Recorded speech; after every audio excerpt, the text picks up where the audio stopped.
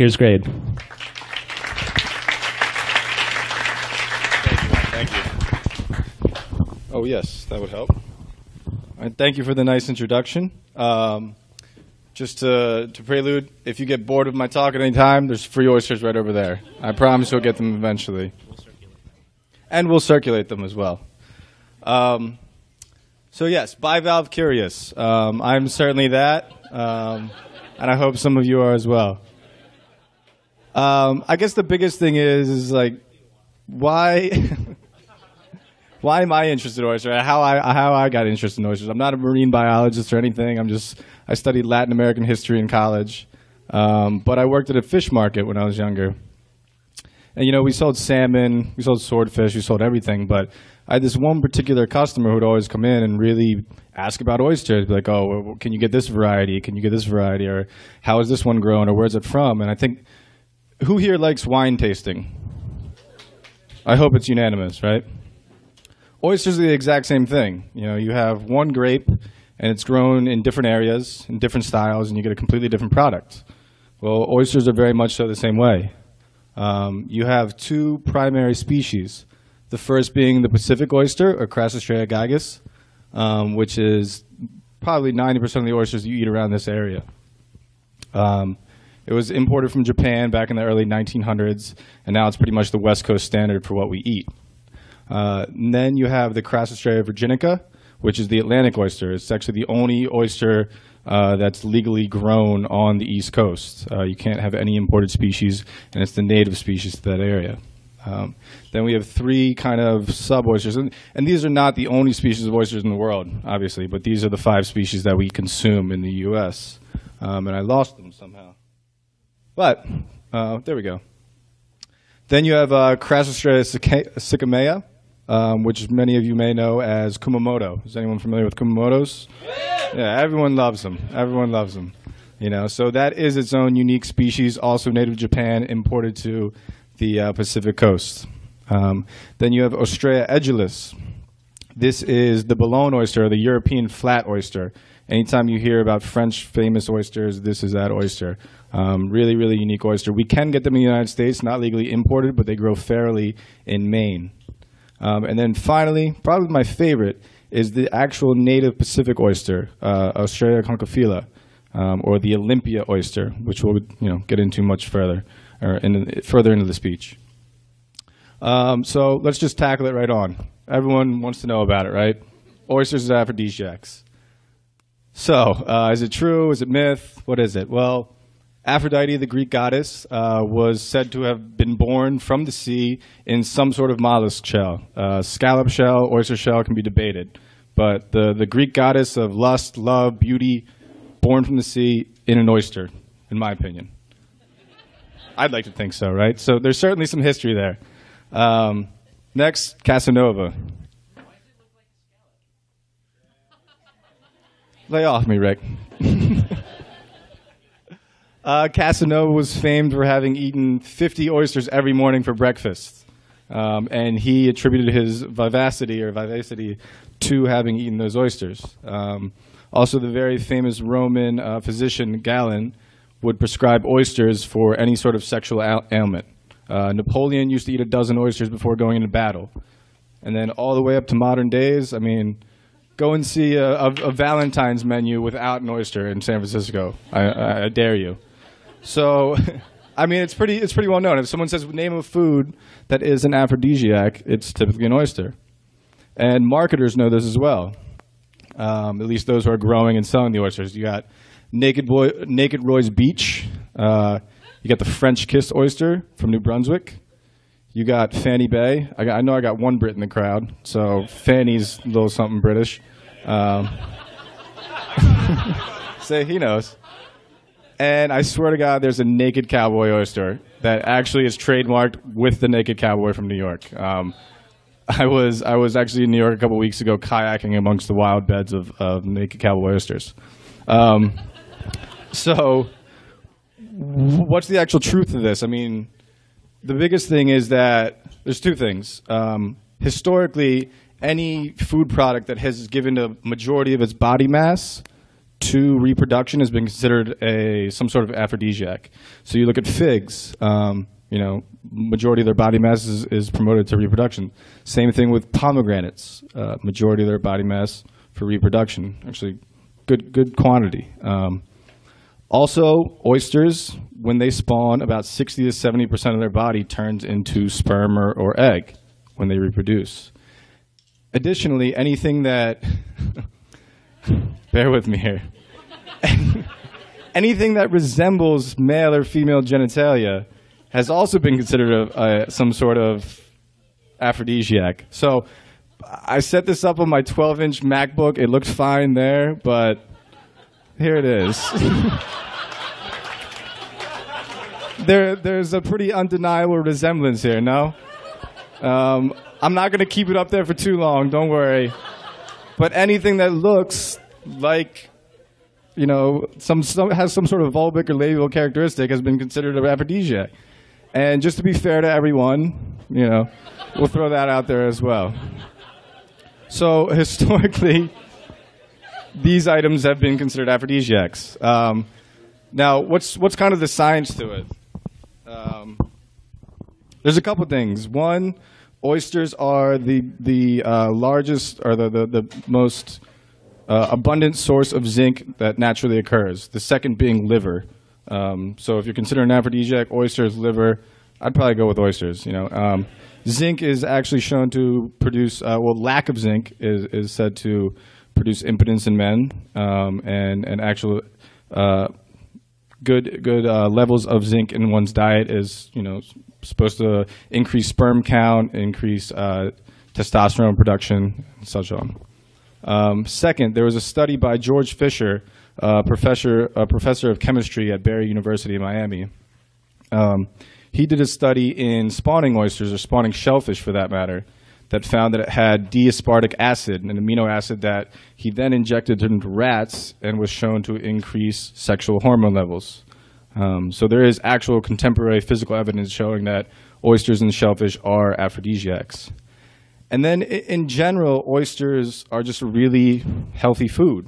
And I think when anyone else eats healthy foods, they feel better, they feel sexier, you feel good. You want to kind of get lucky. So, I got a whole list of things that oysters are. Just 5 oysters provide your daily levels of iron, copper, zinc, manganese, abundant in vitamin A, vitamin C, vitamin D. I'm sorry? No, manganese. He's foreign. He's Turkish. It's okay. And vitamin B, my favorite. One of the reasons for hangovers is vitamin B deficiency. So my job as an oyster shucker, I can have a rough night, go in and eat a dozen oysters, feeling great, So that's another great thing about them. So in conclusion, before we move on to pearls, I guess the thing about aphrodisiacs is, however you want to look at it, there's a certain romanticization about it. You feel good. There's certainly scientific evidence. There's historical evidence. Go out, have 2 dozen oysters, go have fun. That's my opinion. Pearls. As an oyster shucker, I can't tell you how many times I've gotten this question. Hey, buddy, he's with his other friends or with a girl. He's find any pearls today? And I'm like, oh, no, unfortunately not, sir. But if I had a nickel for every time I've heard that fucking question, I could actually buy a real pearl, I think. But you need to understand, eating a dozen oysters won't actually get you a pearl. There are 2 separate families, for that matter, taxonomical families. The pearl oyster is Pterida, which is mostly a southeastern species of oyster that produces those nice Elizabethan pearls that we want. And then if you look at this guy, this is a true oyster, or the oysters we consume, and you can see a little oyster forming right up here. They're mostly just nasty little garbanzo bean, rabbit pelt looking things. All mollusks produce them, but not to the desired effect that we want. And moving on, is anyone familiar with the only eat oysters in months that have R's? So there's a lot of evidence for this going back to even pre-colonial times. They think Native Americans actually had some sort of knowledge of this, and there are real reasons for it. But the first actual recorded evidence of it is William Butler, who was a physician to King James I of England. And he said it is unseasonable and unwholesome in all months that have not an R in their name to eat an oyster. I wish we spoke like that. It just sounds so much better. So that's the first evidence of it actually we have recorded. And it moves all the way up into modern day culture. I found this. It was from a funny book number 6 from 1943, and this shows how prevalent it is, or at least it was in the 1940s. They made a comic book about it. Otto, the outcast oyster, who was born with the unfortunate birthmark of an R on his head, and no one wanted to hang out with him because they thought they'd get eaten. So it's a really culturally systemic belief, and there are some reasons for it. So kind of what are they? One, oysters both hibernate and spawn in different times of the year depending on water temperature. In the summer, in the winter, an oyster will really be fat. They build up these glycogen reserves because they shut down for the really cold months. And they try to build up these reserves so they can essentially hibernate and not open and not feed. These are the months of December, January. So when you eat an oyster in December or January, it's going to be really fat, really juicy, all these rich sugars in it, And then in the summer, if anyone's had a really spawny oyster, like this guy right here, it's just kind of a creamy, nasty, milky bomb that you don't really want to eat. I know we're in August. Trust me, I have some very good oysters. But people have moved around this. What they have done is they've created a triploid oyster, which is an oyster that has 3 chromosomes and it's non-gendered, so it never breeds. So you never get this nasty, spawny mess. And don't worry about triploid oysters. It's not like people are genetically engineering things that are crazy. A lot of the items that you do eat are triploids, like tomatoes, all sorts of fruits and veg are triploids. So it's not crazy GMO Monsanto shit. Second, when waters get warmer, they generally breed more bad bacteria. And I have an oyster vendor. His name's Lou. And when times are tough, he's like, man, everything's closing down. You better serve a penicillin mignonette, But in warmer waters, they do breed more dangerous bacteria. But however, there is federal regulation and very close monitoring of these grounds. I mean, you're honestly more at risk eating some tainted spinach from certain areas of the world, or peanut butter. There are more cases of peanut butter sickness and spinach sickness than there actually are recorded oyster illnesses. And then the biggest one is not the biggest one, but when I was working at the fish market, I swear to God, as soon as October hit, we get all these adorable little grandmothers coming in and buying all these oysters in high volume, because after a long and bivalve bereft summer, they could finally eat oysters again. And this goes all the way back to the 1800s, the 1900s, when there was no reliable refrigerated shipping. I mean, you look at this oyster stall up here, that's an image of an oyster stall like 1850s, 1860s New York. I guarantee you that wasn't hygienic or well iced down like our oysters over here. And this is actually a contemporary picture from France, taken about 9 months ago from a friend of mine who lives up in Vermont, who took a trip to France, and they don't apparently ice their oysters either. But anyway, on a warm summer day, you wouldn't catch me eating an oyster in 1850s New York or modern day France. So it does have certain truth to it, but so long as you're eating oysters at a reputable establishment, or you at least know what you're doing, you can certainly enjoy oysters year-round. Continuing on with the refrigeration and kind of moving into a little bit of the history of oysters, oysters of mankind have not only have been intertwined for a long time, mostly to the oyster's detriment. Pre-Columbian societies down in the Andes used to use spondylus or pearl oysters as currency. They used their shells as the closest form of currency they had. Some people will say that, Incan culture was not actually a capitalist society, but it's not for this conversation. But they did use them as close to a form of currency. All over North America, you find these shell middens. I'm sure some of you are familiar with the Emeryville shell midden. And actually, the Chesapeake is an Algonquin word for great shellfish. So a lot of Native American cultures fully depended on oysters as a main staple protein. Another thing is the Greeks used them as used oyster shells as ballots in their voting. Whenever they're casting votes, they would use oysters, and if you put an oyster shell down, it meant yes. If you or a vote for yes, or a oyster shell up, it meant a vote for no. Early American colonists even used oyster shell to build a lot of streets and everything, and buildings and edifices to establish towns and colonies. Oysters didn't really take off, and this is all going to be very brief because I didn't have much time to delve into the history, but oysters really took off in New York around the 1820s, 1830s. It was when the Dutch actually arrived, it was estimated that 50% of the world's oyster population was in New York Harbor, and they quickly started to wipe that out. But back in the 19th century, people thought that oysters and New York were pretty much synonymous, and they were. You could either make a living off oysters, go to any one of these little oyster cellars, buy oysters. Rich people, poor people, everyone ate oysters. It was very popular. And I think my favorite story about New York and oysters is back to the aphrodisiac thing. Oyster cellars in 19th century New York and brothels were pretty much one and the same. Makes sense, right? Yeah. And these cellars would denote their sale of oysters and ladies, I guess you would say, with a red balloon with a candle inside of it. That's how they would note an oyster cellar.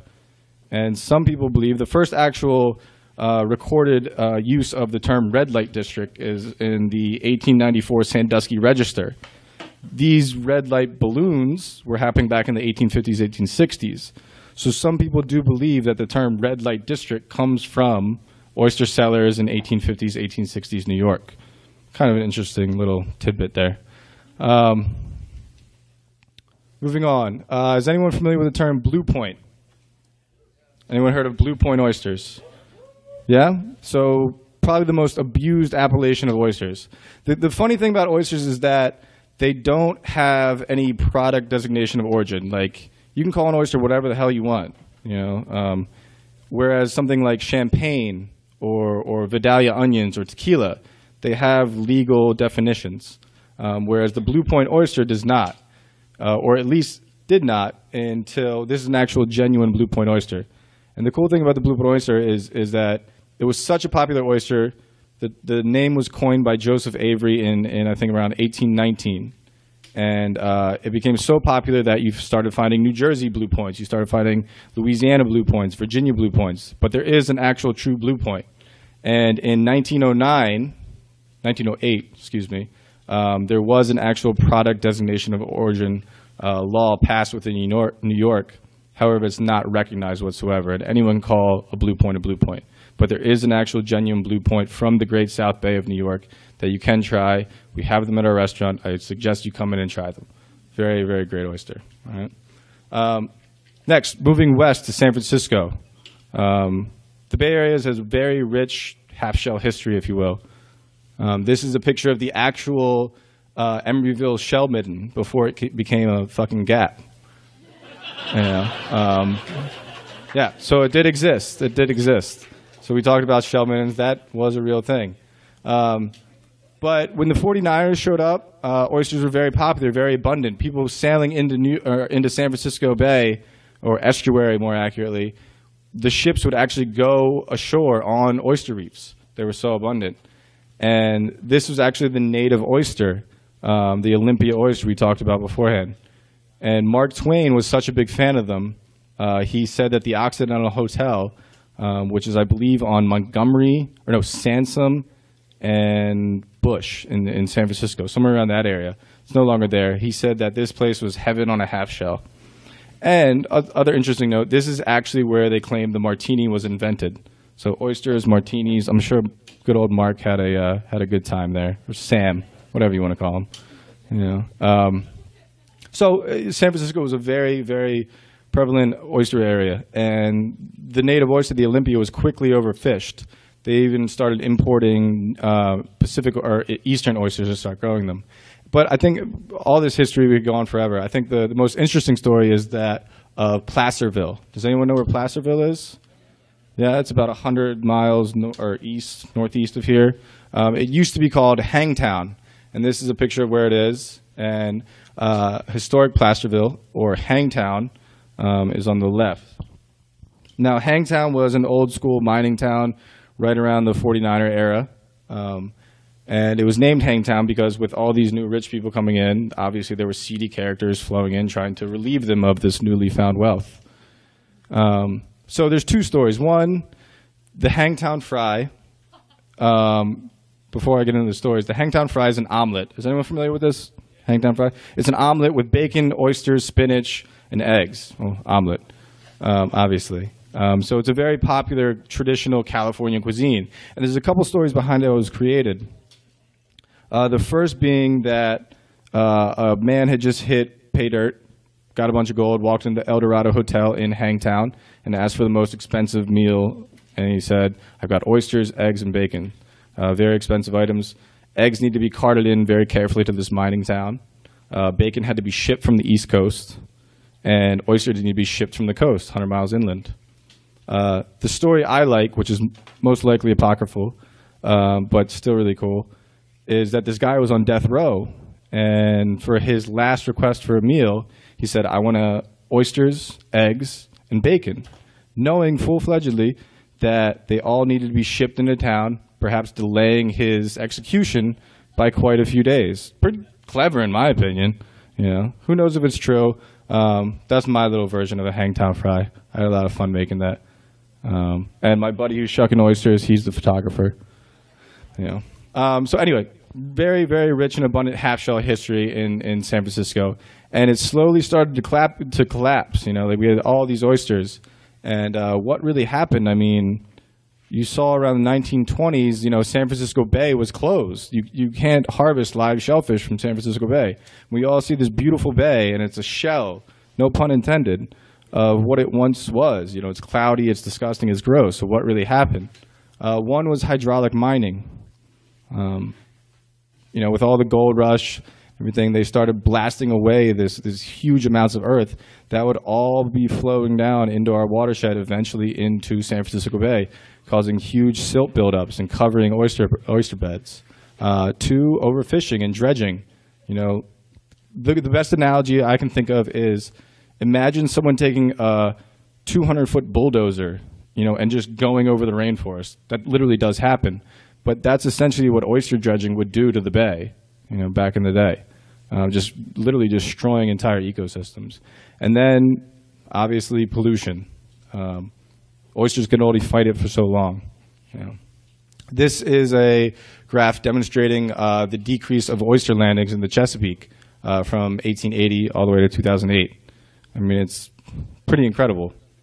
You know, they were landing 120,000 pounds of oysters all the way up to 2005, where maybe it's 500. You know, modern day oysteries are functionally extinct. I'm sorry? Landing. That's how much they harvest. When you take a harvest in and you land it at an actual physical port, that's how they quantify it. Yeah. So yeah, that's. I mean, it's pretty incredible how drastically it decreased over less than a little over 100 years. You know, there's really not any wild oysters left. So how do I have a job? Like, how do I still shuck oysters, I guess? Well, 95% of the oysters we eat nowadays are farmed.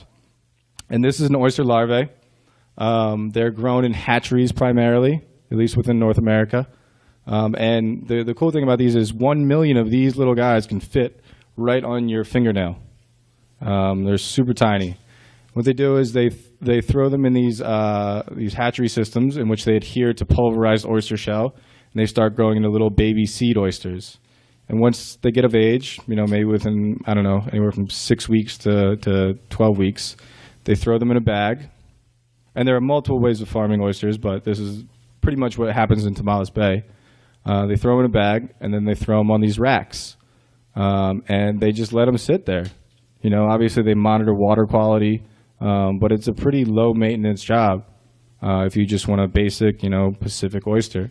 And the end product is hopefully this. And the coolest thing about oysters, I feel, is that they're really, really low-impact farmed protein. I kind of extrapolated this graph from a number of things, but you have beef, chicken, and farm salmon, and you have the feed conversion ratio per pound. So for every 1 pound of beef, you need to put 7 pounds of feed into that animal just to get 1 pound. That means grain, corn, whatever, grass, whatever it be. Chicken's about 2 to 1. Salmon's pretty good at 1 to 1, but oysters don't even matter. We don't put any feed into them. They just sit there and filter water. It's completely, we don't add anything to them. Same thing with freshwater usage. I took this from a number of studies, primarily a guy at the University of Twente in the Netherlands, in which he had 3 different categories of water footprints. One was green water usage, one was blue water usage, one was gray. I just took the green, which was the actual water, or which was the amount of water that needed to go into growing crops to feed animals, and 2, the blue, which was the actual consumption of water. The gray was the pollution that would go into actually harvesting the animals. So I excluded that from oysters because there obviously is a little impact there. But I mean, to get a pound of beef, you have to use 2,500 gallons of fresh water. Chicken, 700. Farm salmon, 22. Oyster, nothing. No, that's the citation of where I got it. Yeah, I didn't even realize that. That'd be a lot more, actually, in theory. Yeah. But that's a citation. So basically the point is oysters are a very, very low-impact protein. And my point is eat more oysters. With all this population boom, I've been reading that Dan Brown book, Inferno. Sorry, I apologize. But is anyone reading that? You guys are all smart, so you probably don't. But it's talking about all this population boom and like scarcity of fresh water and everything. And so hopefully we can do the best we can. But actually, my friend had a very good line about Dan Brown books. He said, it's like McDonald's, You eat it really fast and you think it's really good, but once you finish it, you're just like, I just ate a bunch of shit, man. And I agree with that, actually. But I like them, so leave me alone. And then the biggest thing that I really wanted to convey about oysters is what their environmental impact. I mean, oysters are really the coral reefs, the mangroves of the temperate zone where we live, and they're pretty much gone. Oysters take all this nitrogen out of the water. All this wastewater that we pump into our watershed is removed by oysters, or potentially could be removed by oysters. They take in algae, they take in phytoplankton, all these things that breed on nitrogen, and they remove that from the water, filter it through as biodeposits, which is an example here, and then convert it into organic nitrogen as their biodeposit. And all this improves water clarity, improves oxygen in the water, which, just trickles up or trickles down to all sorts of plant life, all sorts of crabs, salmon. I mean, oyster reefs really are the coral reefs of temperate zones. They just are the areas where life is. And we pretty much have none. That's why the bay looks like shit. This is just a brief, for the sake of time, I'll kind of skip over this. But this is just like a brief scale of or a brief example of the ecosystem stressors to oysters and the benefits provided by them. But moving on. So these are examples of, and Chris Lim, this gentleman right here. Oh, where's my pointer? Right there. He's in theater too, if you want to talk to him.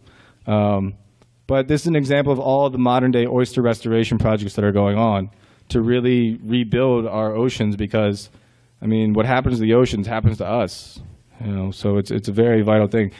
This is an example of in New York, where they're just dumping oyster shell all throughout New York Harbor. This is an example down here on the left in the Chesapeake, where they're planting a oyster reef in which oyster shells will hopefully naturally adhere to and create natural oyster reefs. And then this is Chris Lim measuring what sort of oyster existence or what actual biota is within a certain area of Point Pinole, just north of Richmond. So there is evidence that oyster restoration can work. This is Blaine, Washington, which is right on the waterfront of Drayton Harbor. And wild shellfish harvesting was closed there in 1996. And the citizens of Blaine said we need to kind of do something about this. So in 2001, they started the Drayton Harbor Community Oyster Farm, in which they were trying to rebuild the water quality of the area. And sure enough, with efforts on land to reduce pollution and with a thriving oyster population, they were able to feasibly harvest shellfish in 2005, 4 years after they started it. So there is evidence that this can work. You can bring back watersheds. You can bring back life to these dead harbors, to these dead bays. Obviously, this is a microcosm. This isn't the solution for San Francisco Bay immediately, but it is evidence that it works. Oh, there we go. So that brings us back to our local Bay Area one.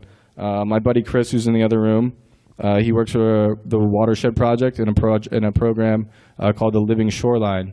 I got to join him at a field trip to Point Pinole, up just north of Richmond. And these are the oyster grounds at low tide. And this is an example of a living Olympia native oyster that I pulled out of the water. Now, optimistically, hopefully within the next few months, they'll be spreading out about 100 of these oyster balls all around this area. And the idea is that all these native oysters will start adhering to this ball and creating natural reefs. So eventually, it may just look like this, you know, bring the bay back to what it once was. Because a healthy watershed, healthy bays equal healthy humanity and a healthy ecosystem in general. So yeah, that about sums it up. I hope all of you take a little interest in your local watersheds and your local oyster populations and try to strive for this. Eat some oysters. That's the Chesapeake. Yeah, that's a region in the Chesapeake. But optimistically, it could be us within 20, 30 years. We'll see. Yeah. So yeah, thank you very much, everyone. Hopefully, that's the last oyster? Yeah, I think. Did everyone get one? Oh, I didn't even notice. All right, I'm going to eat one then. Enjoy it. So yeah, if anyone has any questions, given my presentation, you obviously know where I stand on Drake's Bay. So if you want to address that, we can certainly talk in private, but I'm sure that's a whole conversation we could have. Anyone else? Do you worry about buildup of prescription drugs in oysters or mercury, like you do in Mercury? Okay, so he's asking if I have a worry about buildup of prescription drugs. I've never heard that one before, but mercury is a big thing. Mercury is existent in all seafood. And usually, it's just the longevity that, or the length of time that any species lives in the water, its mercury level is going to, increase and increase. A big example is orange roughy. Has anyone heard of orange roughy, a fish from New Zealand? That fish is about 140 years old. It has some of the highest mercury levels of any fish that we eat. So it's just the longer a species is in the water, the more mercury it has. Swordfish is also another big concern. Some tuna, the larger tuna, are a big concern as well. But oysters, we harvest them typically within 18 months to maybe, at best, 6, 7 years. So they really do not have high mercury levels whatsoever. Yeah. So you had these oyster balls that had various things onto which oysters can adhere to and grow from. So what is it about the material of these initiation points that allows oysters to hook on and... That's a big thing that people are currently studying. I think that being oysters are cluster species, they like to adhere to other oysters or other oyster shells. So that's been the most successful thing. That's why when in hatcheries, they actually pulverize these shells down to, grains of pepper, and then oysters will adhere to those. They've tried some other things like, natural ceramics and stuff like that, but still a natural oyster shell is the best thing that they've found. Biologically, I don't know why they'd go to it, but I don't know. For me, it makes sense, like begets like, something like that. I got being pointed at the balcony by this gentleman. This is a Marin Miyagi from Tamales Bay. It's grown in the rack and bag style that we saw. It's probably about 18 months old, I'd say. And the biggest thing, I didn't put out any lemon or lime or hot sauce because, like I said, oysters are like wine. They taste very different. So it's just tasting this oyster naked or in its purest form, you really get those flavors of super briny and then kind of bitter herb, kind of lettucey type thing going on, which is very unique to Tamales Bay. I feel, at least culinarily speaking. Yeah. Back right. I'm not going through the whole thing, man. Can I explain the Drake's Bay situation? I'll let you know where it currently is. Basically, this decision by Ken Salazar and the Department of the Interior was to close Drake's Bay. And, of course, no matter which way the decision went, it was going to be appealed. The Lunny family and the Drake's Bay Company have appealed. They're currently in the Ninth Circuit Court appellate process in San Francisco, and the decision whether to continue the farm's operation and renew their lease or honor Ken Salazar's decision to close it is in the hands of three people, three judges. So that's pretty much where it stands. You know, we can talk about specifics of why, and you know, that's something we should definitely talk about one-on-one, because that could go on forever. You know, one more. This gentleman right here.